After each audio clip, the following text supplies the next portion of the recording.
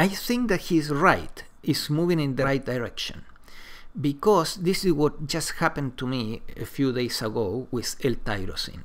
I have a friend of mine that he lives in India, and he has Parkinson's disease, and then he wanted to treat this with acupuncture and things like that. That was his belief system. He didn't want to use supplements.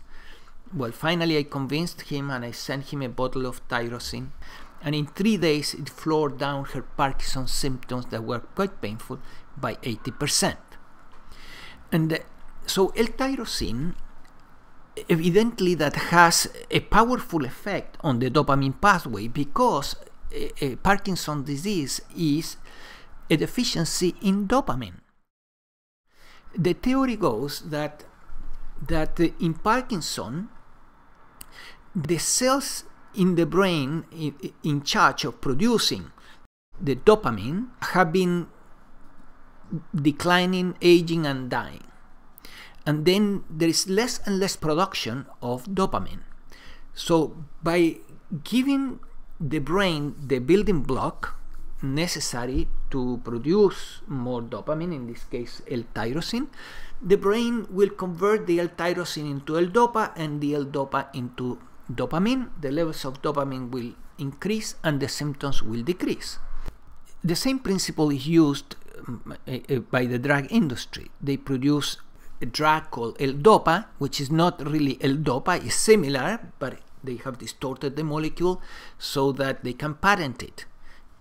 Obviously, the solution with L-Tyrosine or L-Dopa as natural substances, to me at least, makes much more sense.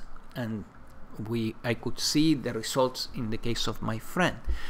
Now, L-Dopa exists also in nature by using a bean called Mucuna pruriens.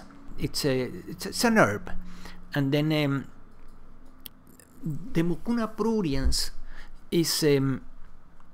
has L-Dopa and has been used in Ayurveda to treat Parkinson's for thousands of years, or at least hundreds of years.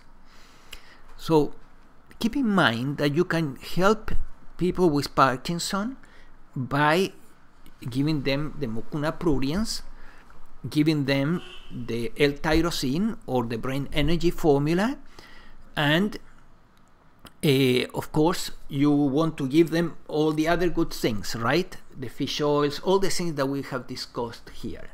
Yeah, the fish oils, the vitamin B12, and blah blah blah.